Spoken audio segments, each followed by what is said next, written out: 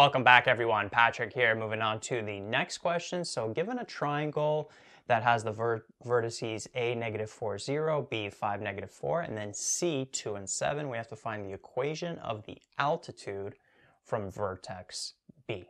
Now because this is our first video dealing with altitude, I'm going to give you a quick overview of what the altitude is and what its uses are before actually finding the equation. So let's say just in general, we have a triangle, ABC, like in this case, and we're finding the altitude from vertex B. Now what the altitude is basically the line from the vertex to the opposite side, which in this case is AC, where the line is perpendicular to that opposite side, right? So this side, this line here, AC, and then this line, the altitude, make a 90-degree angle with each other. That's what the altitude is. And in this particular case, because of the way I drew the triangle, it kind of looks like the median. This here is not necessarily the midpoint. From the vertex to the opposite midpoint, that's going to be the median. Okay, but a lot of times this point here where the altitude and the opposite side intersect is not going to be the midpoint. Okay, it's just because of the triangle I drew. So let's draw another triangle. Let's say I have a triangle like that. So we got A, B, C. If we're finding the altitude from vertex B, well, the median would go somewhere to here, right? The midpoint between A and C, but the altitude would actually just go like straight down because this has to be 90 degrees like that. Another common kind of confusing scenario is if you have a triangle, let's say like that, so we got A, B, C. And a triangle like this, if you're finding the altitude, notice that if we draw a line from vertex B to anywhere on this opposite side, it's impossible for that line to have a right angle with the side AC, right? No matter where we connect it to. So what would happen in this case is you actually extend this side like that, and then the altitude ends up being this right here. Okay, so even though it's not connecting with that side AC, you kind of just extend the side until you can draw a line that is perpendicular to that extended side. Right? So in all of these scenarios, that's what the altitude is. And the biggest use of the altitude is actually finding the height of the triangle. And then you can use the height usually to find the area. Area equals base times height. So for example, here this would be the height. You could find it by finding this point of intersection between the altitude and the opposite side, and then find the distance between these 2 points. That would be the height. Then the distance between these 2 points would be the base. Base times height divided by 2. Base times height divided by 2. Base times height divided by 2. So that's the biggest use of the altitude. It's usually used to determine the area, and we're actually going to do an example in the future where we have to do that. In this particular question, we're just going to be finding the equation of this line over here. Right, so just a couple of different scenarios that can come up with altitude. Now, question is, what are the steps to finding the altitude? Well, if we use this particular triangle over here, notice that we got to find the equation of this line. It's going to be in y equals mx plus b form. Well, we already have a point on the line, so we just need the slope.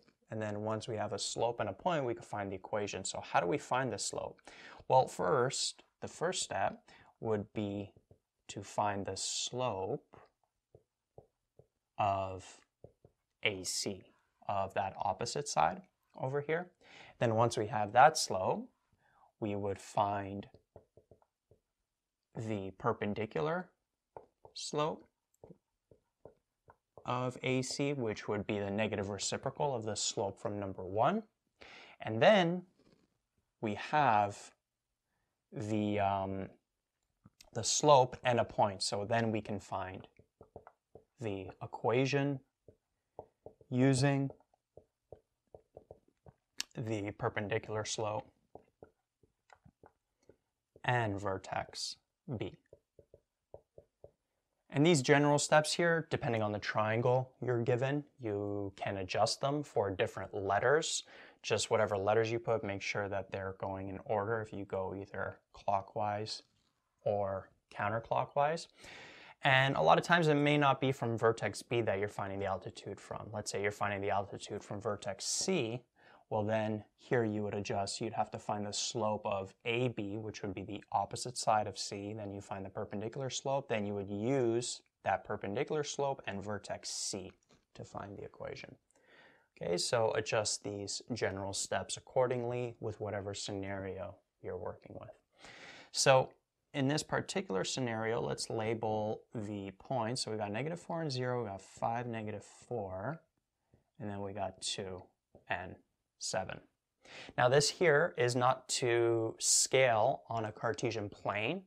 So notice like 5, -4 would actually be below -4 and 0, and 2 and 7, it'd be down here somewhere.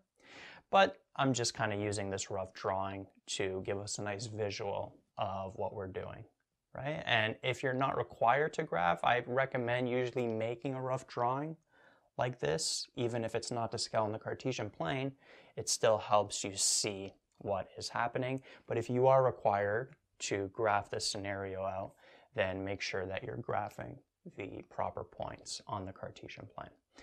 So let's go through the steps. So we got to find the slope of AC. So number 1, the slope of AC, that's going to be what? Rise over run. y2 minus y1 over x2 minus x1. So let's label these. We'll label this x1, y1. We can label this x2, y2. So we would have 7 minus 0 over x2, 2 minus -4. Just be careful here. Put that in brackets like that. So this would end up being 7. 7 minus 0, 7. Then 2 minus -4 is like 2 plus 4, which would give us 6. Right? So that would be, 7 over 6 would be the slope of this side of this line, AC. Step 2, we want to find the perpendicular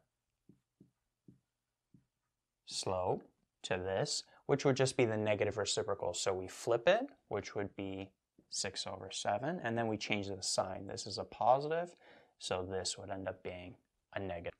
And now that we have the slope, so let me write it over here. Step 3, we got the slope we're working with, which is -6 over 7. And then we have a coordinate that the altitude is going through, which is 5, -4, right? Vertex B. And now we just have to find the equation of a line with this slope and this point. So we could start off plugging in the slope like that. And then we have to solve for this B value. We could plug in -4 for Y. We could plug in 5 for X. And we would end up with -4 equals, this 5 is like over 1. 5 times -6 is -30 over 7 plus B, like that. And then we want to bring this over. And then this -4 is like over 1. So we want to get a common denominator there because we're going to end up adding the fraction. So we'd multiply this by 7, multiply this by 7. So we'd end up with -28 over 7. When we bring this over, it becomes a positive. And then the B value is by itself on the right side. And then what's -28 plus 30? Positive 2. So 2 over 7 is the B value. And so the final equation, we plug in that B value here. is just going to end up being y equals negative 6 over 7x plus 2 over 7, like that. Right, so that ends up being the equation of the altitude following those steps. This is in y equals mx plus b form. If you want to change it to standard form, just in case maybe the solution is given in standard form, so we'd have y equals negative 6 over 7x plus 2 over 7. Well, we want to get rid of the fractions. So 1, 7, 7, lowest common denominator is 7 between all of those. So we can multiply this by 7, multiply this by 7, multiply this by 7.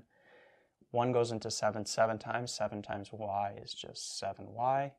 These 7's cancel out, we're left with a negative 6x. These 7's cancel out, we're left with a 2.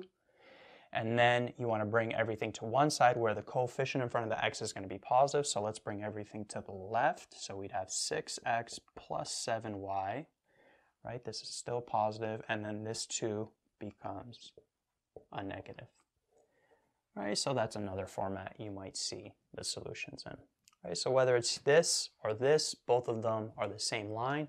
Both of them are the equation of the altitude.